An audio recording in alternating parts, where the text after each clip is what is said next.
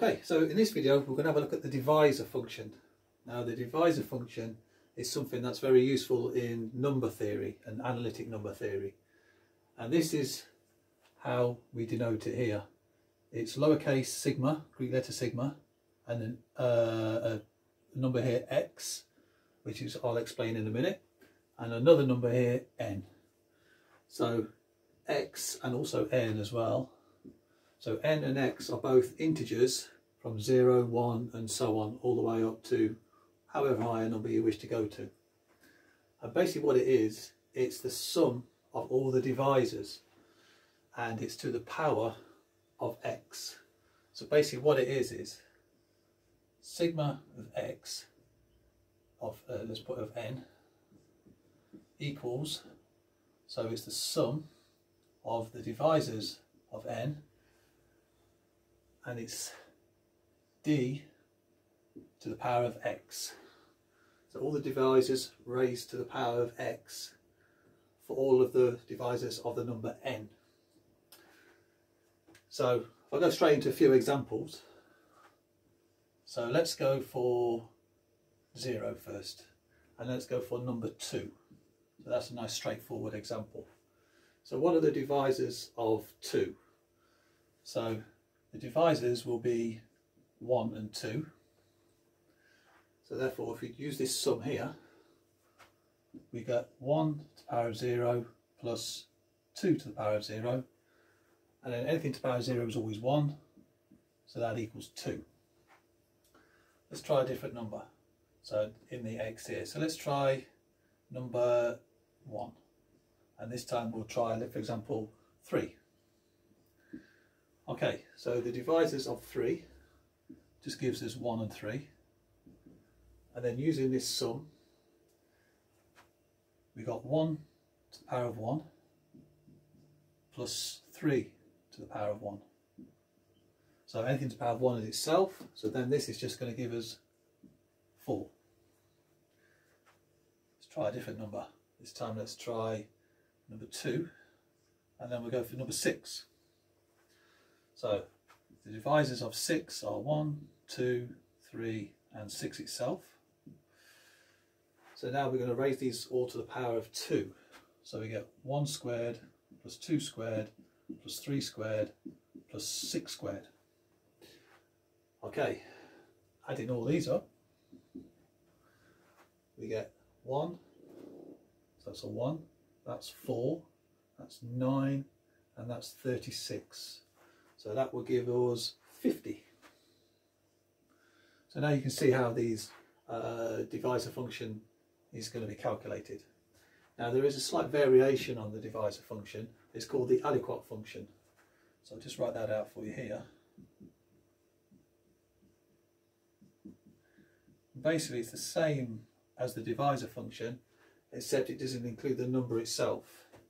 So for example, if we take 6, so s of 6, so the divisors of that will just be 1, 2 and 3, and the value here is always 1, but we don't write the 1, we just leave it as s. So then that would just equal 1 plus 2 plus 3, which equals 6. Okay, so there we go, that's introduced those functions, and then now I'm going to show you now some interesting properties of these functions. So I'm just going to rub these out now. So one property we've got here is that sigma 0 of a prime number always equals 2. So let's work out what that is. So let's, for example, let's pick any prime number. So let's go sigma 0 of 37. So the prime divisor, sorry, the divisors of 37 are just 1 and 37. So we get 1 to the power of 0 plus 37 to the power of 0. Anything to the power of 0 is 1, so 1 plus 1, that gives us 2. And this is going to work for all the prime numbers. Next property we have is that sigma 0 p to the power of n equals n plus 1. Okay, so let's work out what we've got here. So the sigma 0, that's our x, is going to be in here, a prime number raised to the power of n. So let's try sigma 0, so a prime number raised to the power of n, let's go 7, and then in this case 7 squared.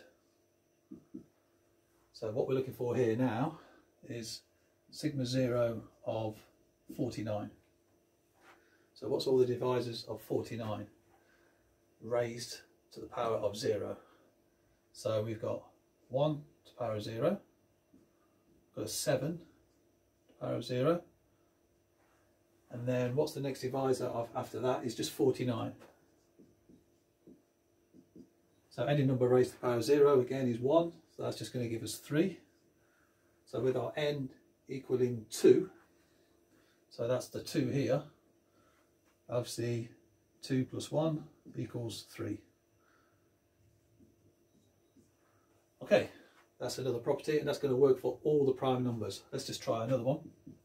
So this time we'll go for sigma 0, sorry, I should put the zeros in the bottom here, not at the top there.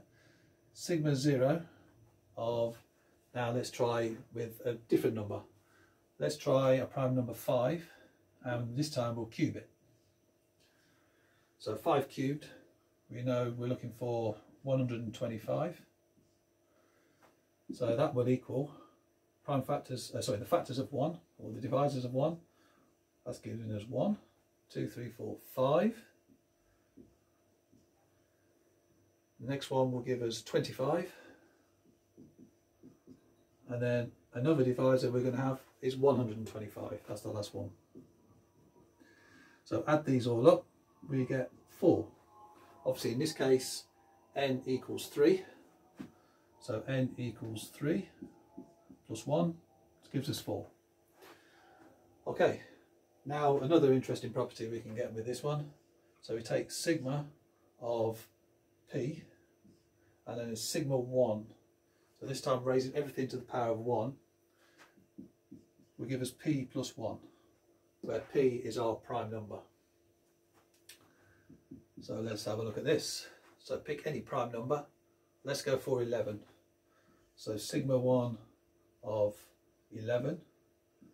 So the divisors of 11 are 1 to the power of 1. That's what we want here. And add that with 11, that's the only other one, to the power of 1. That's going to give us 12. And we know p is 11, 11 plus 1. So let's just write that like this, plus 1, and that equals 12. Just try one more example. Sigma 1 of, let's try 103. So we've got sigma 1 of, sorry, I don't need to write the sigma 1, do I? So that equals 1, let's just get this right, 1 to the power of 1, and then the only other divisor of 103 is 103 itself. So then that's going to give us 104. Okay, that's that. So now I've got one more thing to show you now, and we're going to show you that this function here is multiplicative. So what does that mean? So what we can say, that sigma x to the power of n is multiplicative. Hopefully I've spelt that correctly. Okay, what does that mean? Well, in number theory, what it means is that sigma x of two values, let's say m and n, equals sigma x of m times sigma x of n. So basically m times n will be the same as the two individually done. So let's try sigma 2 of m and n. So pick up two nice numbers there that we can multiply together. Let's try 5 and 8. Okay, so that will then give us sigma squared of sigma 2 of 40. So the divisors of 40, that will give us 1, 2, 4, 5, 6, 7, 8, 10, and then 20, and then 40 is the last one. So nice bit of calculation we're going to have to do here. So we've got 1 plus 4 plus 16 plus 25 plus 64 plus 100 plus 400 plus 1600. Okay, let's add these up. Let's go carefully. 1 plus 4 is 5, 16 is 21, 46, 110, 210, 610, 2210. Let's just check that. Go the other way around. 1600, 2000, 2100, 2164, 2189, 2205, yeah, 2210. Okay, now let's just up here so we can fit some stuff underneath. So let's try sigma 2 of 5 and then multiply that by sigma 2 of 8. Okay, sigma 2 of 5. Well, the factors of that, that's pretty easy. So 1 squared plus 5 squared. So that takes care of the factors of 5. And then we're going to multiply that by the factors of 8. So 1 squared plus 2 squared plus 4 squared plus 8 squared. Okay, so what does that equal? 1 squared plus 5 squared. Well, 5 squared is 25 plus 1 is 26. And then we've got, let's write these down underneath. So 1 plus 4 plus 16 plus 64. 1, 5, 21, 85. Okay, 85 times 26. Let's just work that out. Let's do it here. Good old fashioned way, like back when we was at junior school. 85 times 26. 85 times 20 is 170 with a 0 on the end, so that's 1700. And then 6 85s are 510. And hey presto, 2210. There we go. So there's one example to show that this function here is multiplicative.